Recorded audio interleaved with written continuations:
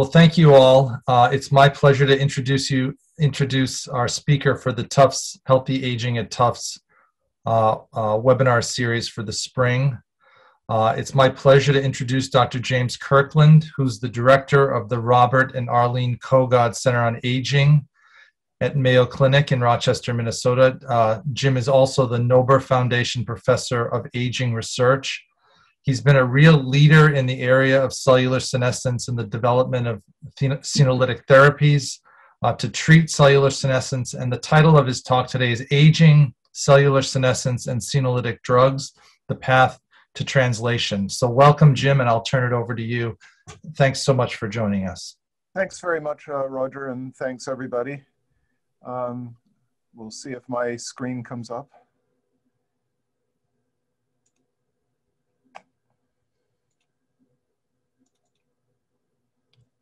So is that coming up all right? Okay. So I'm going to speak about, as Roger mentioned, I'm going to speak about aging, cellular senescence, and senolytic drugs and where we're at in the pathway towards trying to bring these things to people.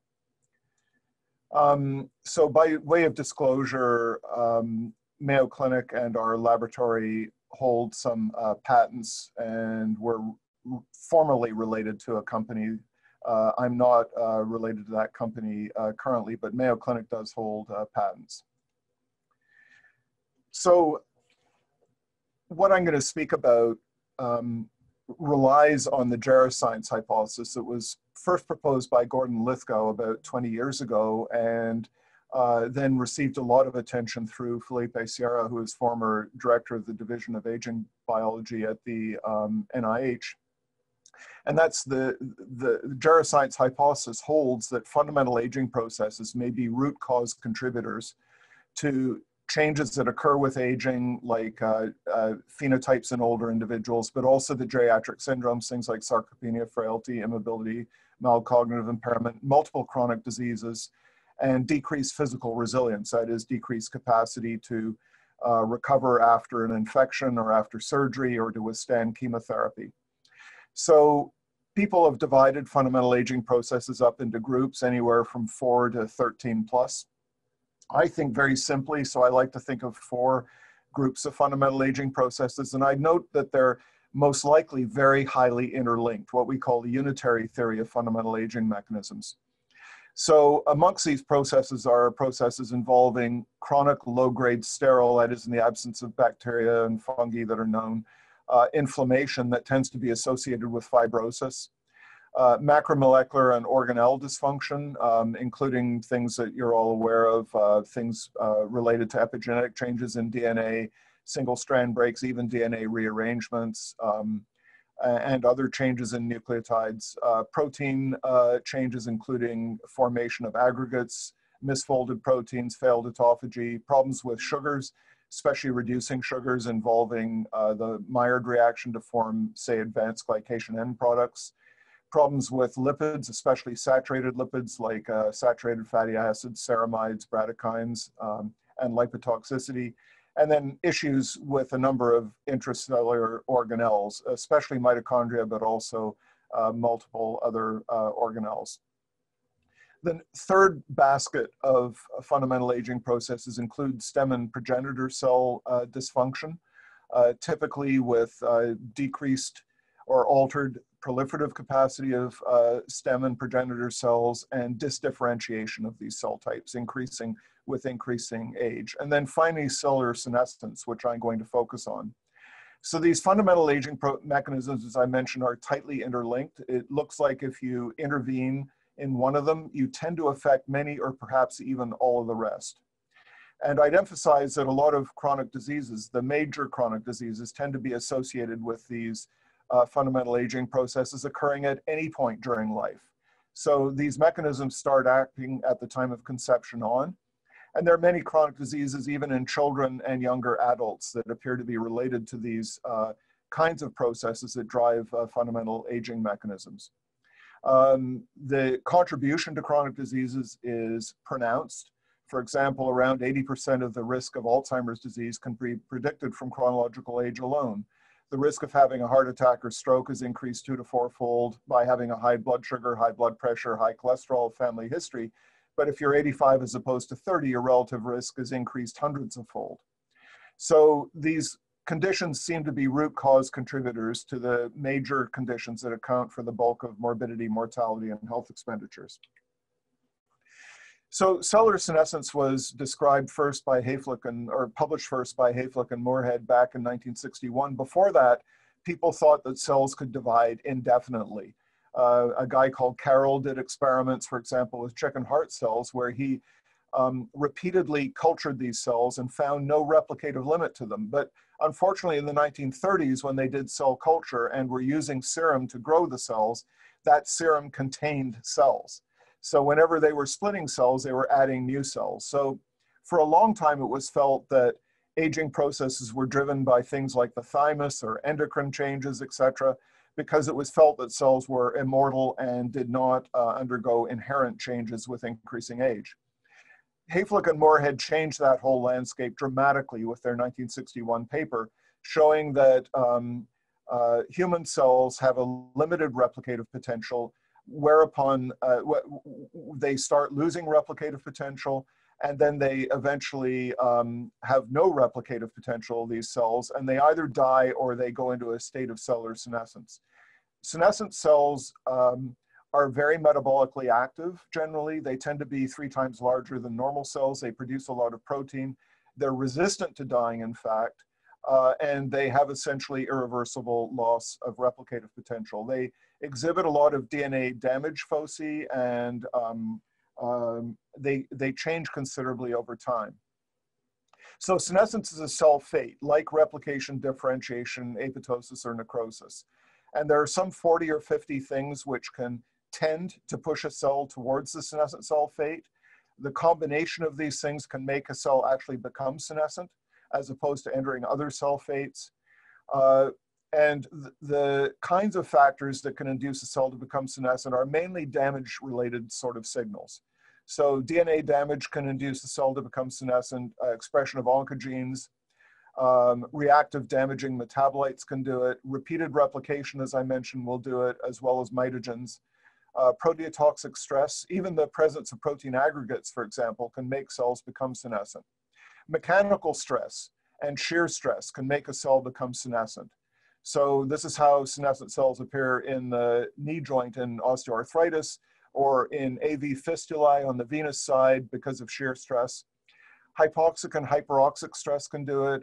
Damage-associated molecular pattern proteins, that is, external signals like external DNA that shouldn't be outside a cell, can induce a cell to become senescent.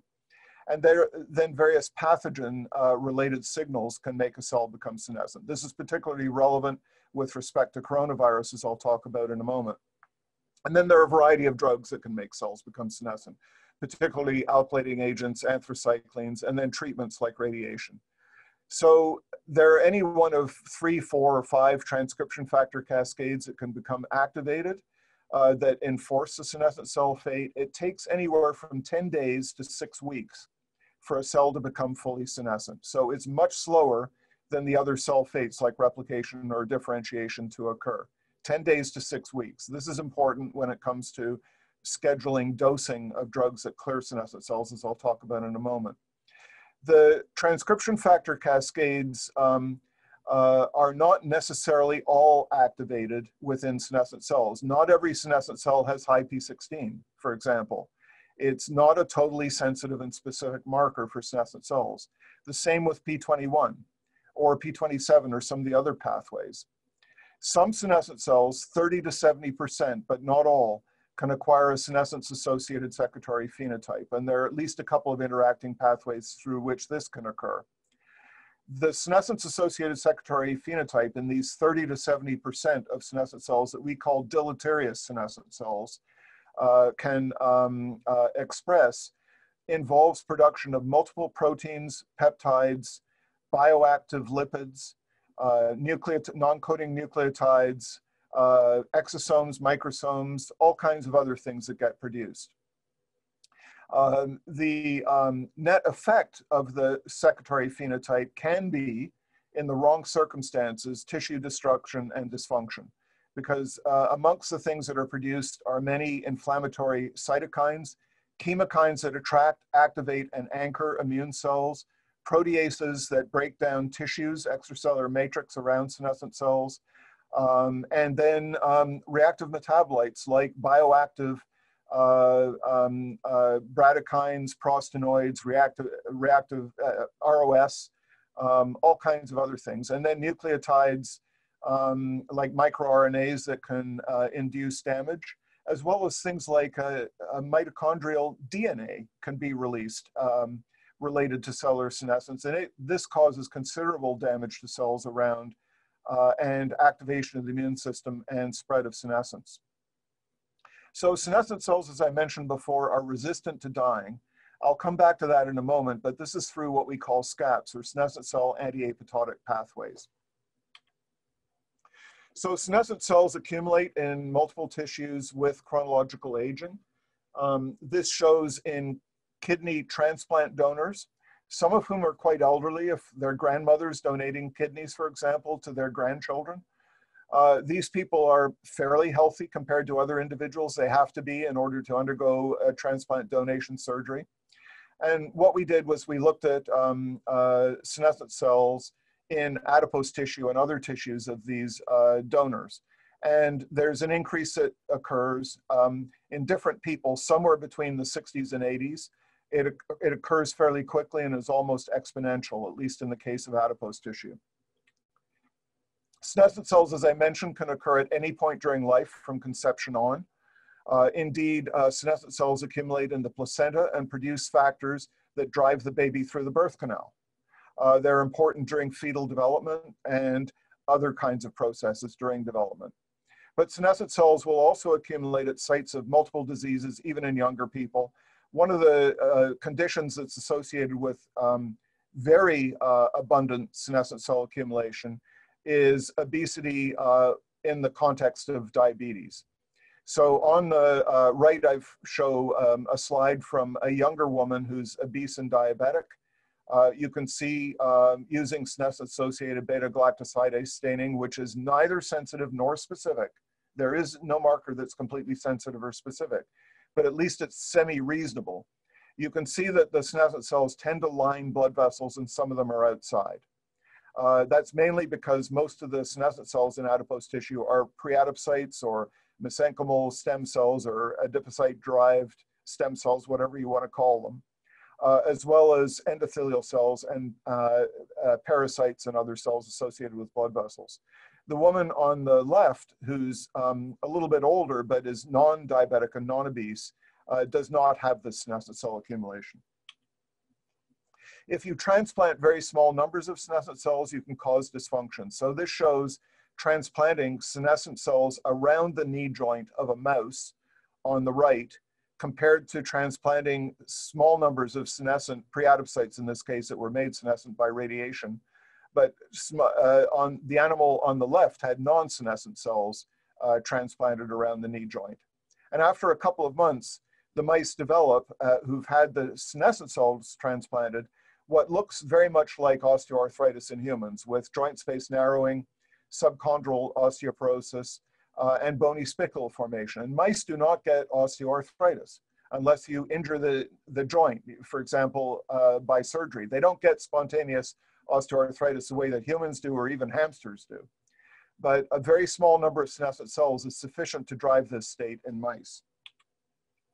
If you transplant a small number of radiation-induced or, not shown here, chemotherapy-induced senescent cells, in this case preadipocytes or adipose-derived stem cells, whatever you want to call them, into the peritoneum of a middle-aged mouse, you cause the middle-aged mice that have the senescent as opposed to non-senescent cells transplanted into their peritoneum to become frail.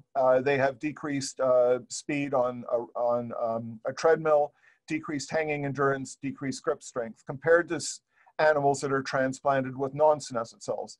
They also die earlier after a lag period. They die earlier of all diseases that mice die from. Not any one disease, but almost every kind of disease that mice die naturally from, they die earlier from if you transplant small numbers of senescent cells. Now, the number of senescent cells transplanted here is such that only 1 in 10,000 cells in the recipient mouse is senescent. Very small numbers are sufficient to do this. And if you transplant less than 1 million cells, though, into a middle-aged mouse, like 500,000, nothing happens.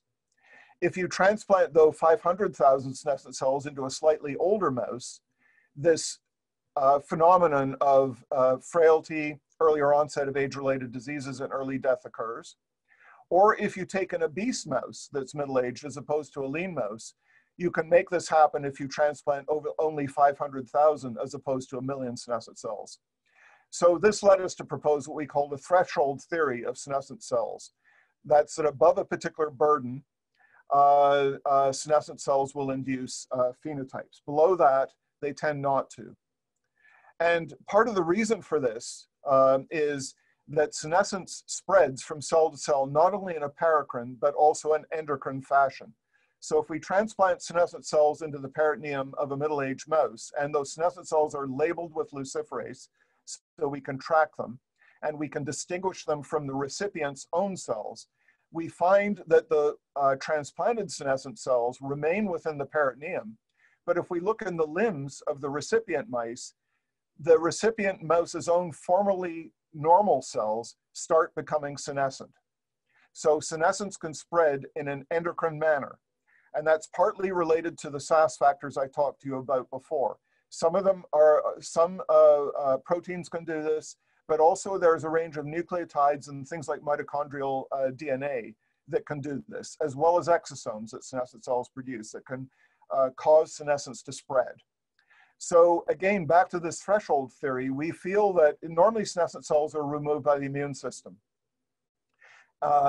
We feel that once animals are above a particular threshold, the rate of spread of new senescent cells exceeds the ability of the immune system to clear them. And then senescent cells themselves start poisoning the immune system. The IL-6 they produce impedes macrophage diapedesis. They produce MMPs that are proteases that cleave off things like Fas ligand. They start expressing don't eat me signals, and they cause fibrosis, which impedes immune cell clearance of senescent cells. So senescent cells start impairing the immune system once they're above a threshold, leading to this takeoff that can occur. So I mentioned before that senescent cells were first reported in 1961.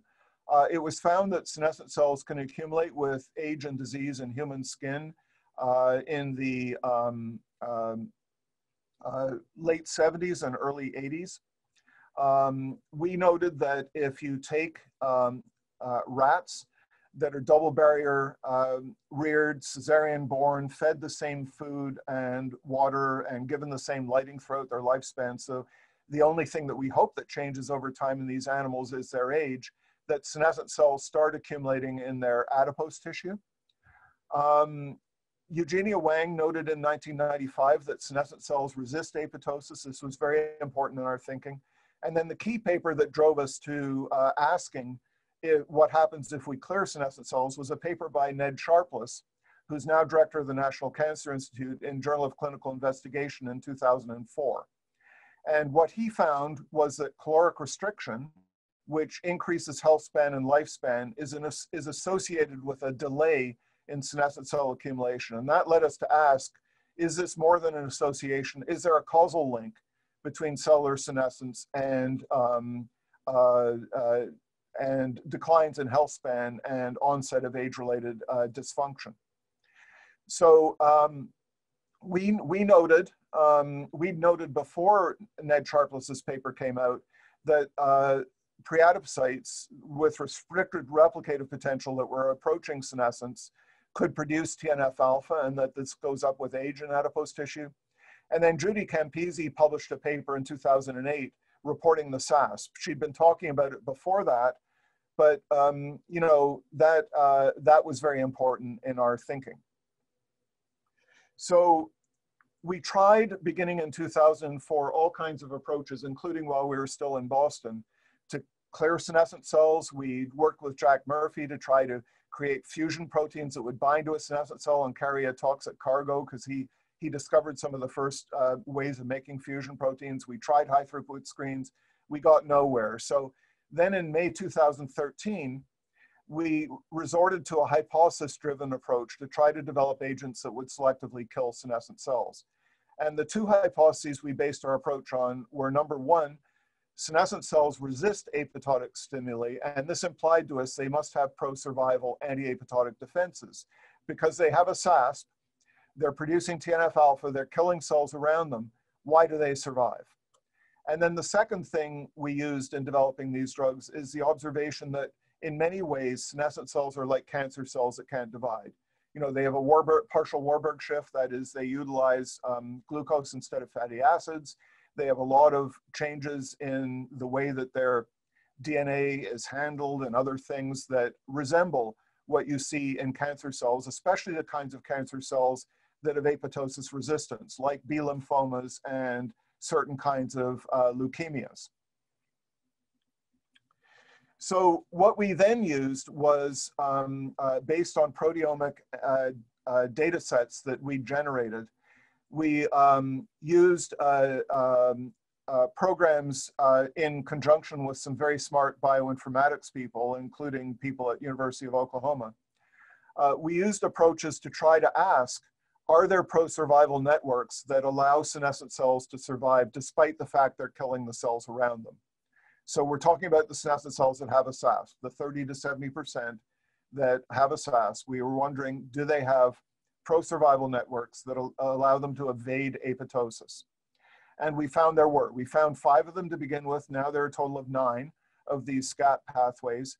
They form a network. They interact with each other.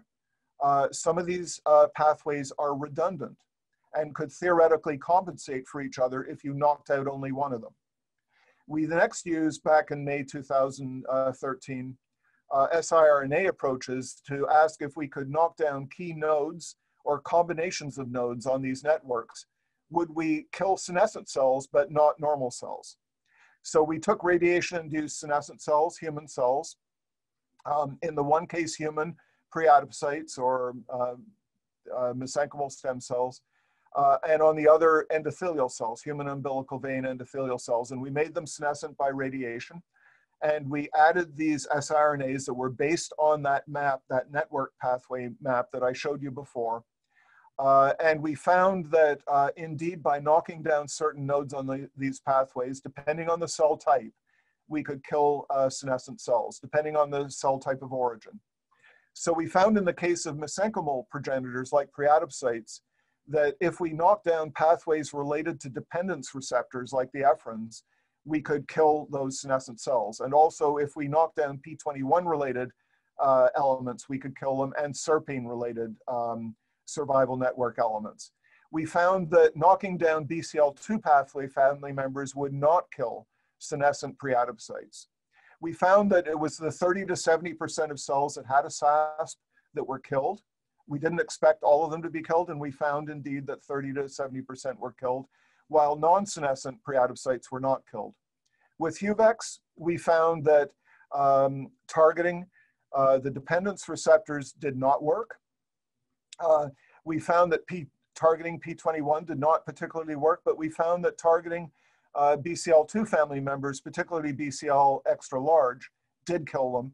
And we subsequently found with Paul Robbins that targeting HSP90 pathways, survival pathways, and others would kill senescent endothelial cells.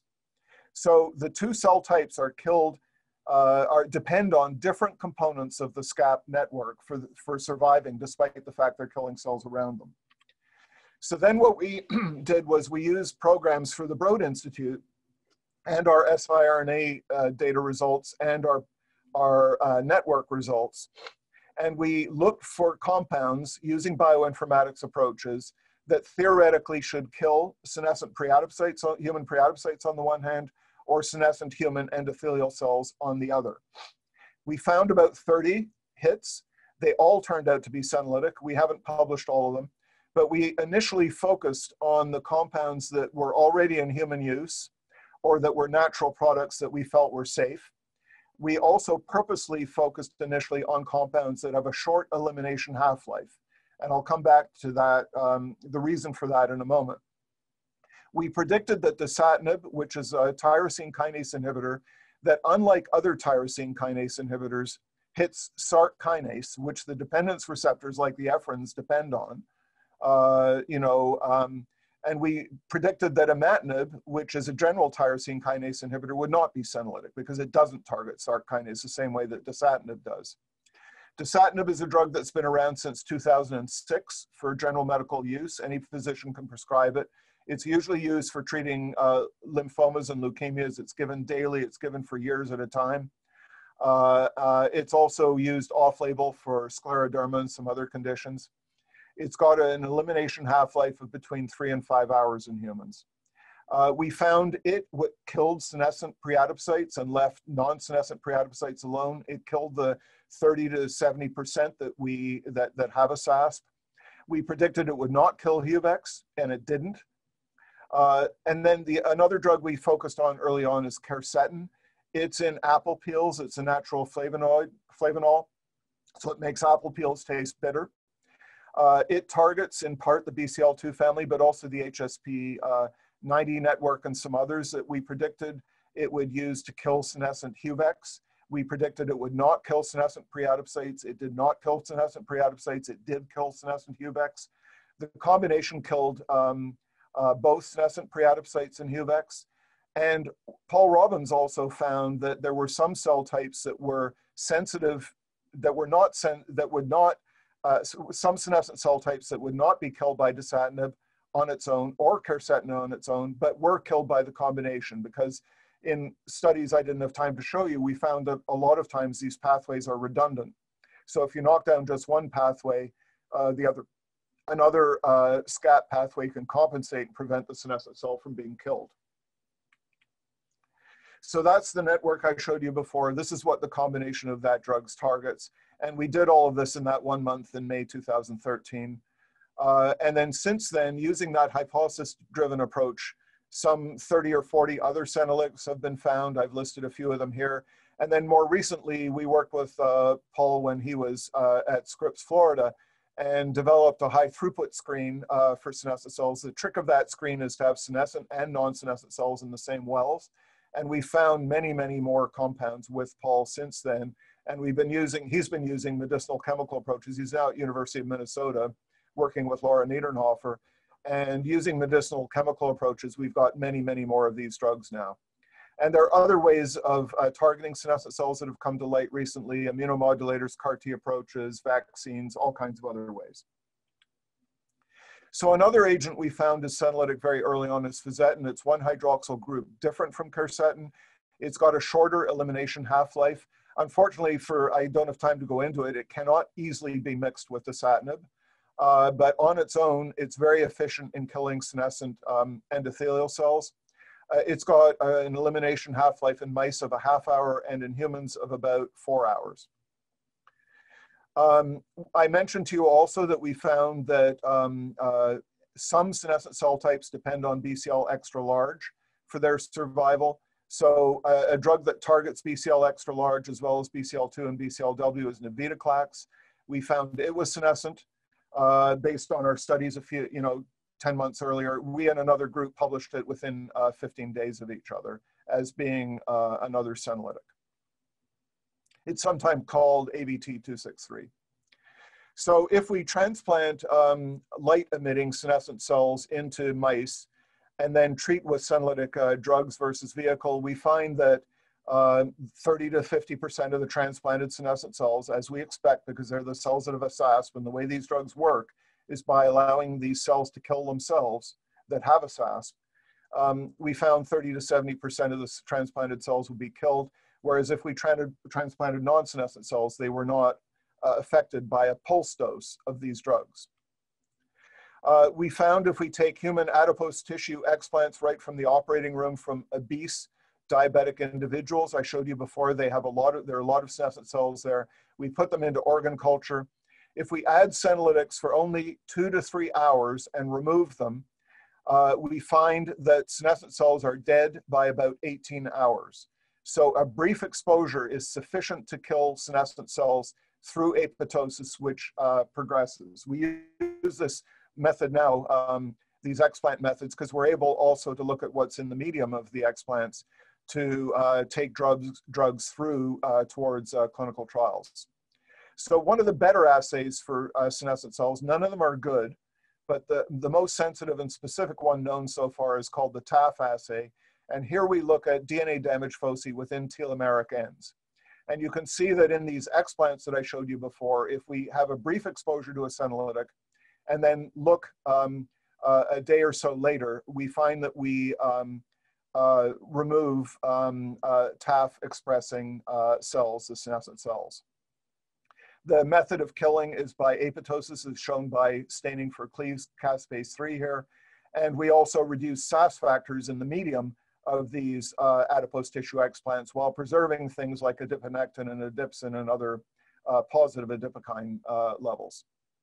So in mice that have a single leg radiated to induce senescence a couple of months before, middle-aged mice, they have trouble running on a treadmill. If we give a very few doses of these drugs early, shortly after the radiation, like a month or two after the radiation, we find that we're able to restore treadmill ability, running ability, and that persists throughout the remainder of the animal's life. Senescent cells don't divide. If there's no impetus for new senescent cells to form, new senescent cells don't form. In disease states where there's a continued impetus, like high-fat feeding, and they're constantly forming, they take 10 days to 6 weeks to form, as I mentioned before. These drugs, you need a 2-hour to 3-hour exposure to kill senescent cells, and then it takes them a while to return. For that reason, we administer senolytic drugs in our clinical trials and in our animal studies in a hit and run manner. Depending on how quickly new senescent cells are forming, that can be once in a lifetime, for example, after radiation potentially, at least in mice. Or it may be, in the case of high-fat feeding, for example, we have to administer these drugs once every 2 weeks because there's a continued impetus for new senescent cells to form due to the high-fat feeding. Sandeep Khosla found that if we clear senescent cells with dasatinib and quercetin from aged mice with age-related osteoporosis, that we restore not only cortical, but also trabecular bone mass. And this isn't just an arrest of progression, there's actual restoration. So in some bones, there's restoration of both cortical and trabecular, in others it's just trabecular. And the mechanism is mainly because senescent cells interfere with stem cell function and progenitor cell dysfunction. As I mentioned to you before, this unitary theory holds that these fundamental aging processes are interlinked. And what Sandeep found with us was that senescent cells produce factors that cause osteoclasts to differentiate better, and their progenitors to work better, and osteoclasts resorb bone. And senescent cells also produce factors that inhibit osteoblast function. Osteoblasts are the cells that form new bone. So senolytics did the opposite, and they result in both decreased bone resorption and some degree of increased bone formation.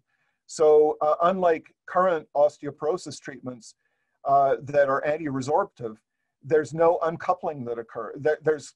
You don't get this coupled response where you get decreased formation of new bone as well. With senolytics, we get decreased resorption and either unchanged or increased new bone formation. And that's the basis for the clinical trial that's now underway. Sandeep also found that intermittent treatment with senolytics was as effective as continuous treatment.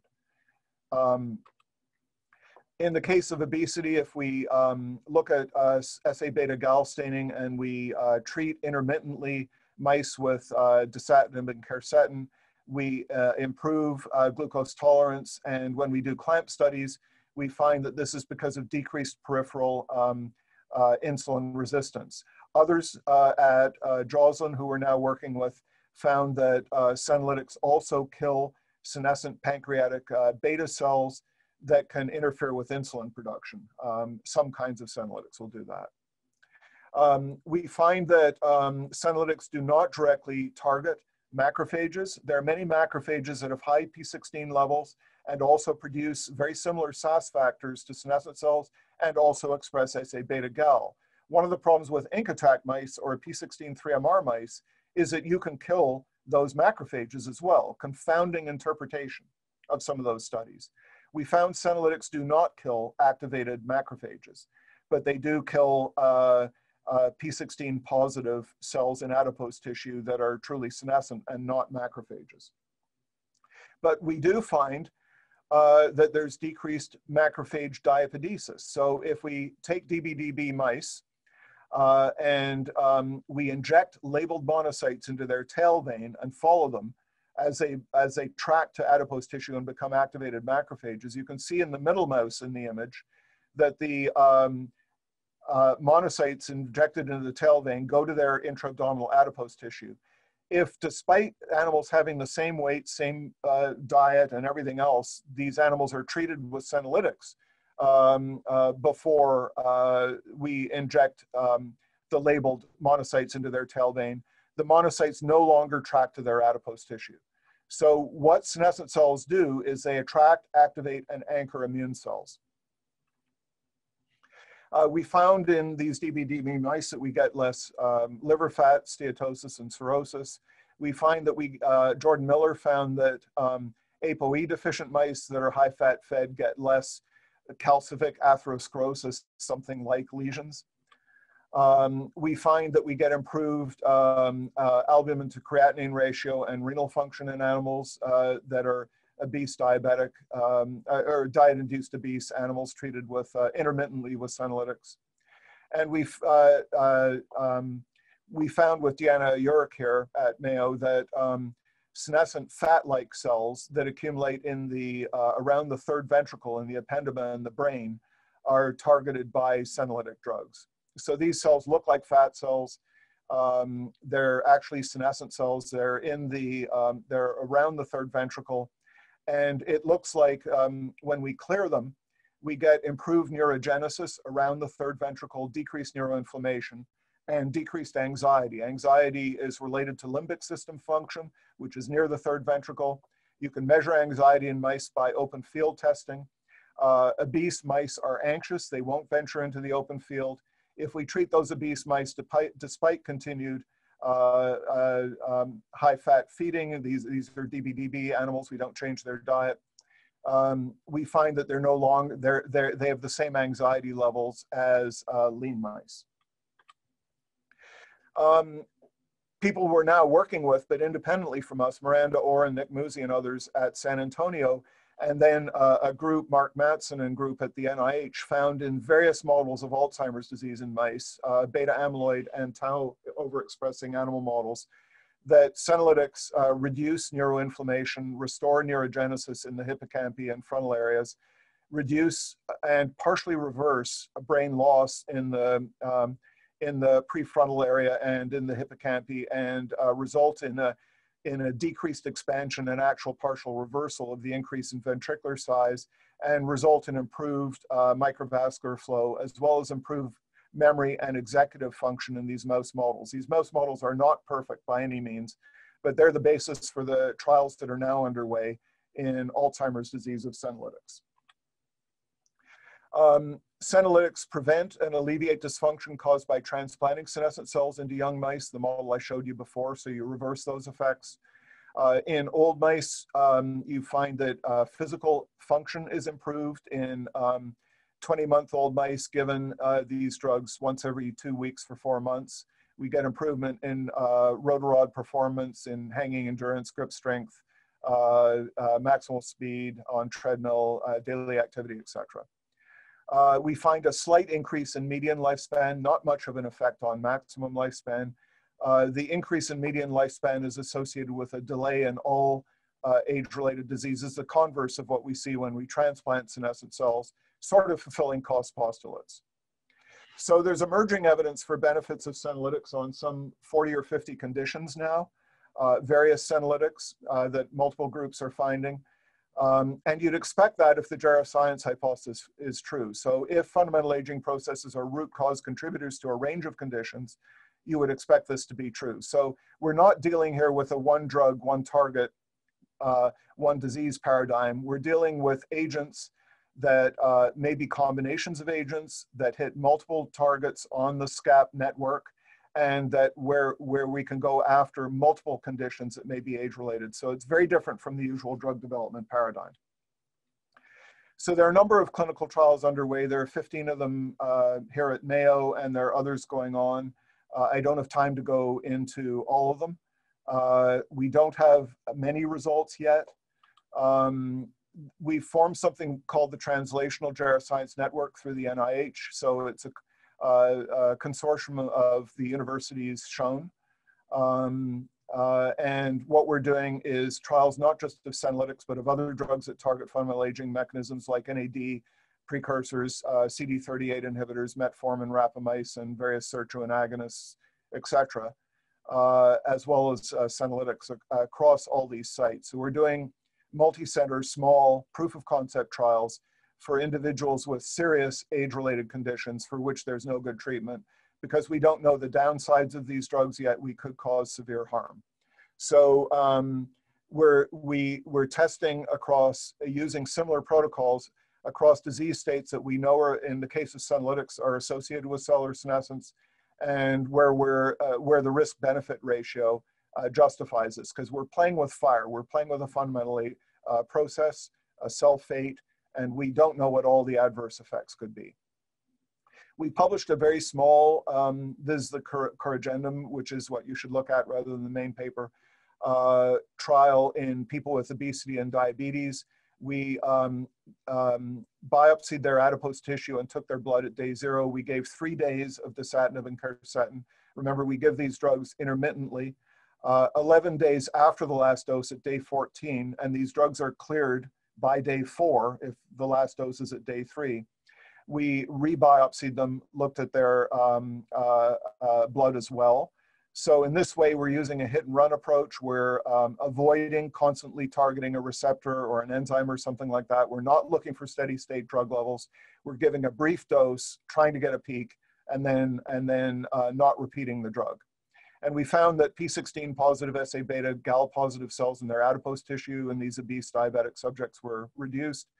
CD68 positive M1 macrophages were reduced, crown-like structures or fibrosis was reduced, and a panel of SAFS markers that David Allison at University of Indiana worked with us on developing was reduced, so that we can follow. We've now got what we call facility for geroscience analysis.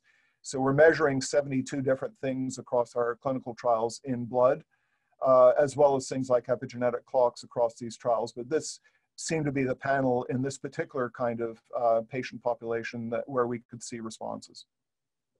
We did another very early phase trial in idiopathic pulmonary fibrosis. This was open label. There are learning effects and all kinds of reasons this may not be correct, but it gave us enough ammunition to start a double-blind placebo-controlled trial in idiopathic pulmonary fibrosis, which is beginning at 3 sites.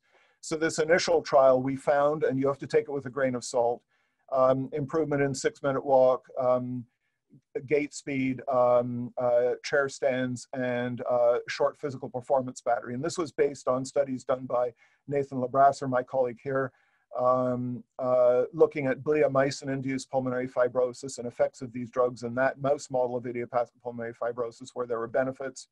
So we took that through to an early phase clinical trial. It was very short duration, just 9 doses over 3 weeks.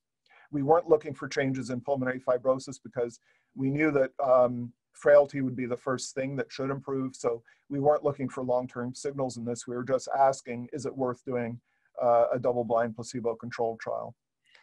There are trials underway with Alzheimer's disease, which I won't go through. One of the trials is a case control study looking at target engagement. That one's just begun. There's another one called STOMP-AD, which is a double-blind placebo-controlled trial that's going to be 3 sites in Alzheimer's disease, looking at memory and executive function. The Alzheimer's trial is funded by the Alzheimer's Association. The STOMP-AD trial is funded by the Alzheimer's Drug Discovery Fund. There's several NIH trials underway, supported trials. One of them is by Sandeep Khosla. It's halfway through now, looking at senolytics for age-related osteoporosis, as I mentioned before. In this particular trial, dasatinib and quercetin are being compared to fisetin. So Though dasatinib and quercetin and fisetin are the two drugs we're taking to the first clinical trials. We had to get an IND for fisetin and register it as a drug. It had never been registered as a drug before. We had to write a 415-page long proposal, do 2 years of studies, go through monkeys and all kinds of things, but now we're allowed to use that drug. We found that senescence is increased in childhood cancer survivors who have frailty, and this is the basis of the St. Jude trial, looking at childhood cancer survivors. So these people who've had alkylating agents or anthracyclines plus radiation as children are getting an accelerated aging-like syndrome in their 30s or 40s, at least some of them. Kerry Ness and Greg Armstrong at St. Jude have over 800 of these patients they're following. They look like they're 70, they're frail, they have diabetes, many of them get Alzheimer's disease at the ages of 35 or 40. Kerry did studies in looking at senescent cell burden in these individuals, and it was increased and correlated with walk speed ability. So a trial is started at St. Jude, again, an NIH-funded trial comparing dasatinib and quercetin to fisetin in these individuals, and looking at Fried criteria. We found with Stefan Tullius at Harvard that transplanting, if you transplant hearts from old to young animals, as you'd guess from the transplant studies I showed you before, you cause problems in the young animals that you don't cause if you transplant a heart from a young to a young animal. Transplant surgeons know this. This is part of the reason they throw away kidneys from donors who are over age 50 who die in car accidents, for example. Stefan has also found, and there are data indicating that organs transplanted into humans from older donors don't do very well and induce more rejection, the same as he found in the mice. We found that by transplanting, by treating the donor, the organ itself, or the recipient with senolytics, we could prevent that. So we have a trial underway now with Stefan looking at kidneys from older donors, and another trial just beginning in Holland looking at livers from older donors to see if we can rehabilitate them while they're on perfusion. So this just shows that one of the main mechanisms that older organs cause problems is because of this mitochondrial DNA that they produce that activates lymph nodes and spreads senescence. And these are the trials that I just mentioned. There are trials underway now with coronavirus. We found that coronavirus antigens cause cells to become senescent and exacerbate the senescence-associated secretory phenotype of existing senescent cells. Many of the risk factors for coronavirus are the same as the risk factors for accumulating senescent cells. And we found with Paul Robbins and Laura Niedernhofer in a paper that's under review at the moment that old mice infected with a beta coronavirus, something like human coronavirus, die where young mice don't. And if we treat them with senolytics, we reduce their mortality, and we reduce it through both decreasing cytokine storm and increasing immune responses to the mouse beta coronavirus. So in conclusion, the target of senolytics is senescent cells. It's not a single molecular pathway. Targeting networks yields more truly senolytic and less panolytic treatments than going after a single target. We found, and I didn't have time to go into it, and other groups like Gina Ellison in London, for example, with cardiac progenitors, and I showed you Sundeep's data, and there are many other systems that we find that senolytics alleviate age-related progenitor dysfunction. We find that we get attenuation in age-related changes and disease-related changes in tissue inflammation. Intermittent treatment looks to be as or more effective than continuous treatment. This way we can avoid off-target effects and side effects, hopefully. So it looks like senolytics delay or alleviate multiple chronic diseases, enhance cell span, and perhaps median lifespan in mice, but we don't know in humans. There are people beginning to take these drugs. We strongly recommend against that. Physicians should absolutely not be prescribing these drugs. The only place for these drugs at the moment is in carefully controlled clinical trials. We don't know what the downsides are going to be, and they could be terrible, and we don't know for sure if they work in humans. So I'd really caution anybody against even thinking about using these drugs outside the context of a clinical trial. So I'll conclude by thanking a huge number of people who worked on this. Tamara Ciccone has been working with me on this for 30 plus years since we were at Boston University. Izu with Tamara and myself. came up with this way of making senolytics back in May 2013. And then there are many collaborators at Mayo, many in the Boston area, and around the country and around the world who are helping us out, as well as many funding agencies. So thank you very much. Okay, thank you so much, Dr. Kirkland, for an excellent presentation. If people have time, there is a little bit of time for some questions. One that came in while you were speaking was just to ask whether you could distinguish between the use of senolytics in post-mitotic cell environments versus tissues where cell proliferation continues. Well, what we find is that there's a lot of debate about this, and we're working on it. There may be some post-mitotic cells that that have a senescent-like state, but we find generally that it's if we clear senescent cells, post-mitotic cells do a lot better. I mean, across all the conditions that we've looked at, because senescent cells are producing factors that like inflammatory mediators and things that impair function of post-mitotic cells. Some of the best work relating to post-mitotic cell work has been done by Gina Ellison at King's College in London. So people could refer to her papers about that. Thank you. There's a question coming in about patients with genetic disorders of accelerated aging, like progeria. Do they have more senescent cells, and do D and Q have beneficial effects for those patients? Well, we've tested these drugs on a range of prodroid animal models, including Laura Niedernhofer's ERCC minus delta mice that have and they work in those contexts. Laura is very active with the foundation that's involved with the people with that particular progeria. So I think there's movement in that direction towards discussion, at least, about trials. The other conditions like Hutchinson-Gilford and so forth are associated with senescent cell accumulation. We don't know, though, and I haven't personally done work in that area, but there are several prodroid syndromes where they appear in mouse models to have some benefit, but clinical trials haven't started. The accelerated aging condition that we've looked at the most is these childhood cancer survivors. Okay. The other one that we're looking at is people who've had bone marrow transplantation. These people with Sharuk Hashmi, and that trial is nearly finished. So these people have lethal doses of radiation and chemotherapy before they're transplanted. And what Sharuk found is that the patients who don't die of graft versus host disease or return of their cancer, some of them at 3 to 5 years are developing an accelerated aging-like state with diabetes, dementia, and frailty. So we've actually got a trial that clinical trial is actually underway and nearly finished. I guess, Jim, if you think about this, do you think you have to just do sort of the one hit with the senolytics, or is there a time interval where it has to be repeated like every year or 6 months, or? I think it depends on the condition, and we found that in mice. So we've got a PhD student who's just finishing her thesis on that. She's got her defense in a couple of months. Okay, and so in conditions where there's an acute induction of senescence, say with radiation, a very few doses after the radiation are sufficient, to have effects for many, many months in those mice.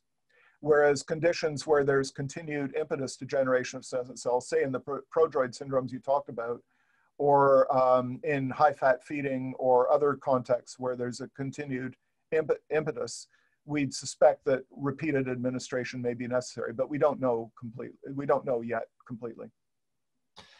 One final question, and I think then we'll have to go, but are there any ongoing clinical trials to study if senolytics enhance chemotherapy efficacy in cancer patients? Yeah, those are being active, and the NCI has a paper coming out about that. They had a think tank conference. That paper's in review. It was reviewed and is being revised. So the NCI has a position paper on that, and I think it wouldn't be surprising if there isn't an RFA coming out from that. So Dr. Pastana at the NCI is the lead author on that paper that's coming. Great. Well, on behalf of our Healthy Aging Priority Area Research Group at Tufts, Dr. Kirkland, I just want to really thank you for your outstanding presentation and spending some time with us today. So for everyone on the line, this concludes our seminar for today. And we have an upcoming seminar in a couple of weeks with Dr. Torn Finkel from the University of Pittsburgh. But thank you all for joining. And I think Andrew's going to share the screen, but that's okay. Great. Okay. So thank you very much, Jim, and I'm glad you could join us today. Thanks, Roger. Great talking to you again. Sometime I hope to see you in person. Yeah, next time we've got a boat on Cape Cod and can't get there. You know, I hope it's surviving over the last year, but I'm sure it's okay. But yes, yeah. It'd be wonderful. Okay. Thank you so much. Bye-bye, Jim. Thanks. Thank you, everyone.